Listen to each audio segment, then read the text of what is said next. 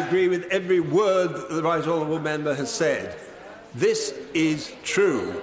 And it is not good enough to talk about our precious union and to damage it. And it is not good enough to say that we will not truly leave the European Union unless we regain control over our laws, which the Prime Minister said in the Lancaster House Agreement, and then for us to arrive at a point where we are politically castrated precisely because for a number of years we will be put at the mercy of our competitors.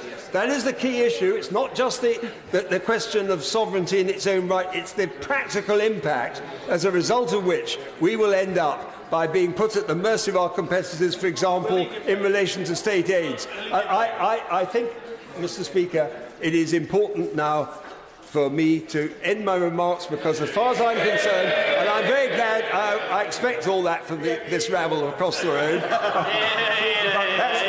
that doesn't trouble me one bit. I have done my best, Mr. Speaker, over many, many years to ensure the democracy and sovereignty of this House.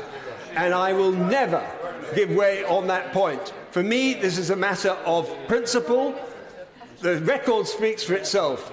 I wish I could vote for this withdrawal agreement, but I have to say it comes, for me, down to a simple question of integrity and a matter of principle. And anyone who wants to question me on that matter can do so. But I say to them, I'm doing this for the best of intentions, as a matter of conscience and as a matter of record. Ian Blackford.